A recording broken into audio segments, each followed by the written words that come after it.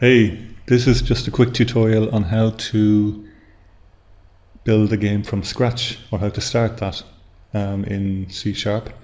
So you go to New Project, select C#, and you can start with the blank template. The Sidewinder example is great. We looked at that before. It has menus, and it has a GUI, and it has sound, and it has effects, so it's a great place to start. But if you want to see how to build up a game from scratch, you can start with the blank template. Let's call this game from scratch or something, and then put it somewhere on your machine. Doesn't really matter where you put it. I'm going to put it in here.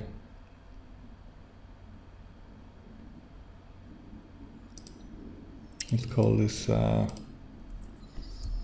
from scratch. Okay, and create project. So there we go. I could launch that in the editor by clicking here now, but let's just reveal an explorer, and we will open it up in MonoDevelop by clicking Code CS.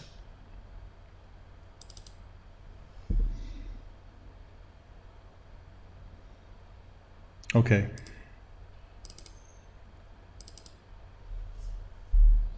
So the code is really simple. The basic code here basically just displays some text in the upper right hand corner of the canvas. It creates a canvas. It gives it a color, positions it. You add a text component to the canvas called FPS text, and down here the text is updated with the frame count. Okay, so we want to add to this code. I'm just going to add an entity. And I want to launch this in the editor as well. By default, when you run this, it'll start the game. But if you want to play around with this inside the editor, the sandbox, then you can go to options here. Under CRYENGINE, you can change this to sandbox. Okay. So I'm just I have the code over here in a different file. And I can just bring it in. So we're going to use entities, so I'll use the entity system. The first change. I'm going to use I'm going to make an entity, call it my entity, and down here I'm going to give it a position.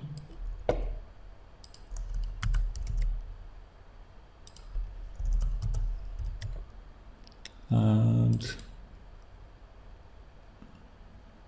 going to give it a primitive sphere geometry. Obviously you can give it whatever geometry you want, a scale of 0.5, and it's going to use the position that we defined above.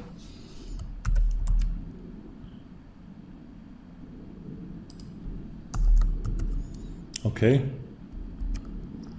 then in the update function,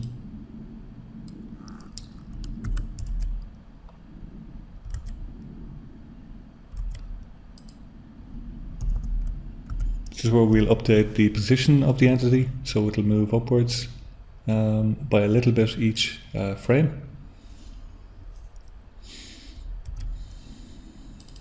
And here's some code to actually create the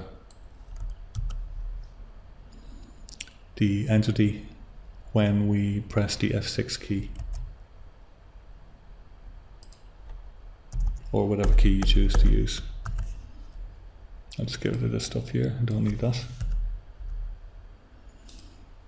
So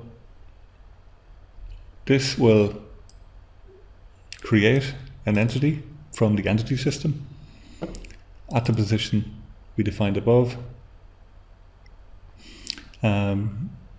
using the primitive sphere geometry.